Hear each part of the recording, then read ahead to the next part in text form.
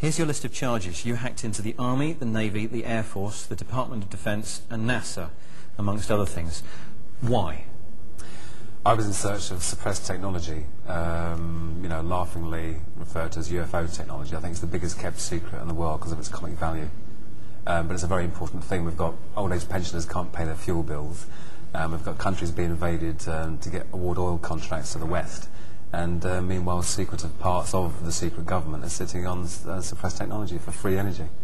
So how did you go about trying to find the stuff that you were looking for in NASA, in the Department of Defence?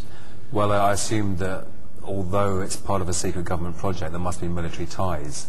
I'd read 400 expert witness testimonies, ranging from civilian air traffic controllers through military radar operators, all the way up to guys that were in charge of whether or not to launch nuclear missiles. So it's very credible people. All of these people had said that there are UFOs, they are alien. We're using anti-gravity and reverse engineered technology that came from captured UFO craft. We're using anti-gravity? Yeah. Right now? Who's using anti-gravity? Secret compartmented parts of the government. And I think we're being trickle-fed by the various defence contractors, so that I predict within the next 7 years we will have anti-gravity as a publicly usable phenomena. Okay, so how did you go about hacking into the computers to find what you were looking for? Well, unlike the press would have you believe, it wasn't very clever. I searched for blank passwords. I wrote a tiny Perl script, the Perl language, that tied together other people's programs that searched for blank passwords, so you could scan 65,000 machines in just over 8 minutes. So you went and actually accessed 65,000 machines sitting on, I guess, 65,000 desks in different buildings? No, because all 65,000 aren't necessarily live yet. You might find typically 5,000 might be live, and out of that 500 might be Windows machines, then 50 might have blank administrator passwords, which is a pretty bad ratio for the world's largest military. So you're saying that you found computers which had a high-ranking status, administrator status, yep, which hadn't had their passwords set, they were still set to default? Yeah, precisely. And in some cases it was thousands of machines, because they had an image. Rather than install Windows off a CD at every machine, you blat it onto an image, stick the image in all the machines, and every single machine has a blank local administrator password. So. And you actually eventually took control of one particular machine on a desk somewhere in NASA, is that right? Well, I mean, I had control of every machine that had a blank administrator password, because the door was open. So. And what did you use that to do? I was searching for files and evidence in relation to the UFO question. Okay. Were you the only hacker to make it in, past the slightly lower than expected lines of defence? Yeah, exactly. There were no lines of defence. There was a permanent tendency of foreign hackers. You could run a command when you're on the machine that showed connections from all over the world, check the IP address to see if it was another military base or whatever, and it wasn't. The General Accounting Office in America has again published another damning report saying that federal security is very, very poor. So let's get this straight. While you were on a machine inside one of these computers in the Department of Defence, say, there were other hackers logged onto that machine as well, from around the world? Yeah, you run your netstack command and you see the list, Turkey, Germany, Holland, everywhere. Are they all being prosecuted? No, because they weren't caught. I'm assuming. I mean, they could have turned out later on to be someone else that's been caught, but not as far as I know. I think that probably, because the security was so poor, it's probably foreign governments. How many times did you go back into this computer within NASA and the Department of Defence? Was it a one-time only? No, I mean, most computers, because I maintained a quiet presence and wasn't running around causing abundant damage, as is claimed, I was back on most computers. For as long as it took for me to find out if there was any information on there which would be useful to my So how many research. times do you think you went? Over what kind of period were you hacking into these computers? Was it a one-time only? Was it for the course of a week? A couple of years. And you went unnoticed for a couple of years? Oh yeah, yeah. What if I was, say, a NASA employee and I was walking past the computer that you were connected to? What would I have seen on the screen? Would there be any clues to anyone that was there? Absolutely. That you were there? Yeah, I was using something a bit like PC Anywhere, called Remotely Anywhere, so I could actually see the desktop of the machine I had control of. And if you were walking past there, you would see the mouse move and me doing whatever I was doing on that desktop. Why weren't you spotted then? I was eventually, and it was at NASA I was spotted. I even saw the chap's or woman's mouse cursor come down, right-click the local area network icon and choose disconnect. And that was me. So someone basically took the mouse off you, if you like, and in a way, cut the yeah. connection. Yeah. Why did it take 2 years before they caught you? Do you think there was no one there at the computer, or did they... yeah, because I used to be careful about the hours. So you would log on in the middle of the night, say? Yeah, you had to always be juggling, like, different time zones and stuff. And, yeah, so doing it at night time, so hopefully there's not many people around. But there was one occasion where a network engineer saw me and actually questioned me, and we actually talked to each other via WordPad, which was quite strange. That was very, very strange. What did he say? What did you say? Well, he said, "What are you doing?" Which was a bit, shocking. And I told him I was from military computer security, which he fully believed. And we had a little chat, and he tried to impress me with his virus knowledge and going into a DOS box, a console and stuff. And that was quite strange, talking to someone who's in charge of the place where you shouldn't be, and then not realising that you shouldn't have been there. And I guess that scared you enough to stop you doing it? No. Why? Because I felt like this free energy technology that I was after should be publicly available. I wasn't doing any damage. I was snooping around. I wasn't making their security poorer because the administrator password was already blank, so the door was already open. The only thing I was doing was installing my remote control program, which is commercially off-the-shelf available software, so it shouldn't be a problem either. Did you find what you were looking for? Yeah. Tell us about it. There's a group called the Disclosure Project. They published a book which had 400 expert witnesses ranging from civilian air traffic controllers through military radar operators right up to the chaps that are responsible as to whether or not to launch nuclear missiles. So some very credible, very relied upon people, all saying that yes, there's UFO technology, there's anti-gravity, there's free energy, and it is extraterrestrial in origin, and we've captured spacecraft and reverse engineered it. And these are, very solid, reliable chaps in charge of launching nuclear missiles. So, what did you find inside NASA? One of these people was a NASA photographic expert, and she said that in Building 8 of Johnson Space Centre, they regularly airbrushed out images of UFOs from the high-res satellite imagery. And using the same blank password hunting technique, I got down to Building 8, got a few blank passwording machines there, and what she said was there. There was folders called filtered and unfiltered, or processed and raw, or something like that. I got one picture out of the folder, bearing in mind this is a 56k dial-up.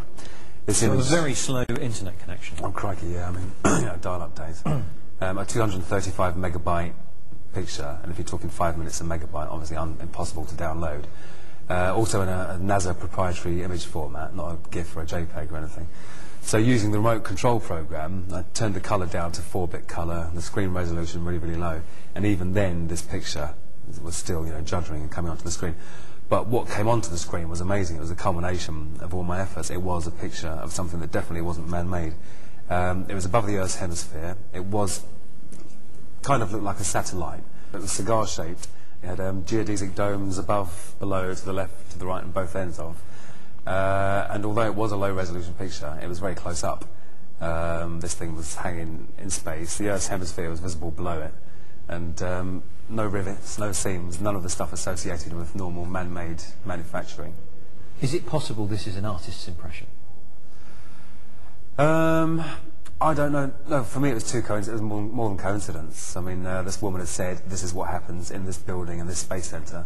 I went into that building, that space centre, and saw exactly that. And the folders were even called unprocessed and processed, or raw and filtered or something. So, do you have a copy of this? It came down to your machine? No, it came... The graphical remote viewer works frame by frame. It's a Java application. So it's nothing saved on your hard drive, or at least if it is, only one frame at a time might be. So did you get the one frame? Nope. What happened?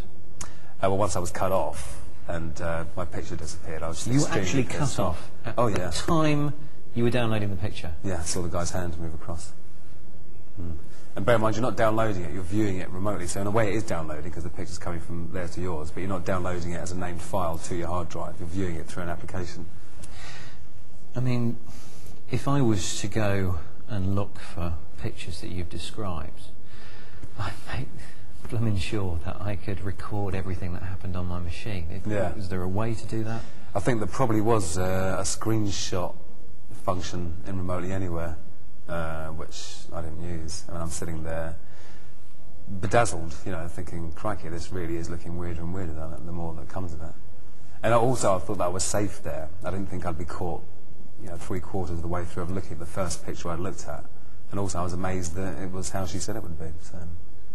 So you were cut off while you were looking at this picture. A few months later, you were caught. What happened on that day?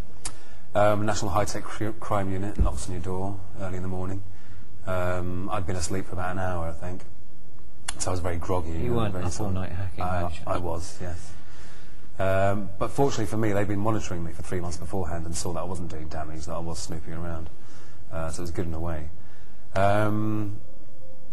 Yeah, that was March 2002, and they said, oh, you might get 6 months or so community service. Next thing I know, November 2002, 6 months has turned into 60 years in an American jail. Why do they think that sentence is suitable for you? They've written some new cybercrime laws, and when I was following my case and following the changes in legislation and even the minute changes made to the legislation, I'm sure my case heavily affected the new cybercrime laws in America. I think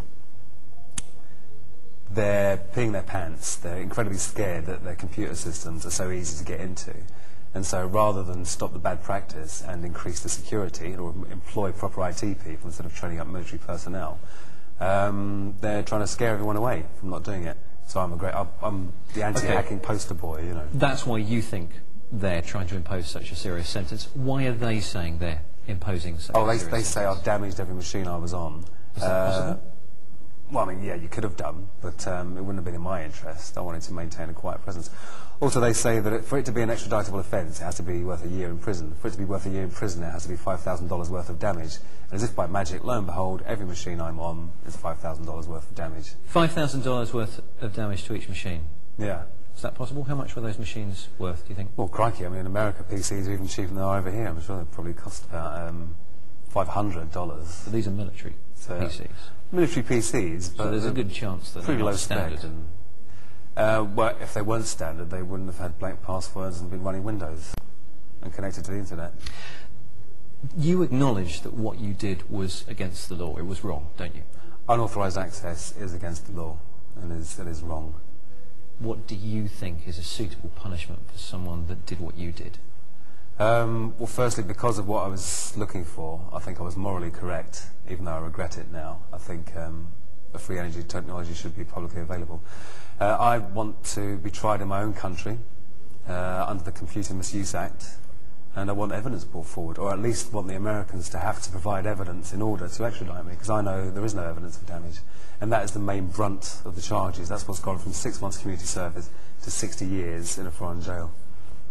Do you understand maybe that someone who hacks into such a high level of secure building and such a high level of secure computers, that sounds like a serious offence? You were hacking just after September the 11th, 2001, weren't you? Well, I was hacking long before and for a while afterwards as well. So, you know. During the immediate aftermath of 9/11? No, not immediately. It was actually... I think that was around... I had actually stopped for a while towards the end of 2000 and started again after a few months, so I can't even remember if I was doing it at the time, but certainly not, you know, during it, because I was with everyone else watching it on television thinking, crikey. Okay. Do you have any tips to stop hackers like yourself from getting into computers within companies or within homes? Yeah, first of all, have a password. Don't have blank passwords. I think your first line of defence is stuff that's already part of Windows.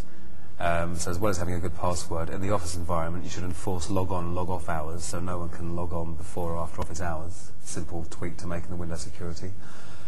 Make sure everyone turns off the machines at night when they go home from the office, or make sure you turn off your router at night if you've got broadband and you go to bed at night. Turn off the remote registry service. Now, let's just talk about that. Can you just talk us through what the remote registry service is and how you turn it off? Okay. The registry is where lots of information about your computer is stored on the computer. The remote registry service allows the remote user to remotely query your registry. The useful information it contains is stuff about your password policy, your usernames, etc., etc. And it's something that you don't need unless you're in a specific situation in an office environment.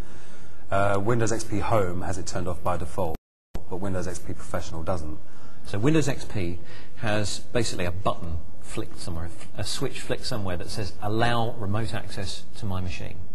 And it's switched on, that facility's switched on. It's switched on by default in Windows XP Professional, but not Windows XP Home.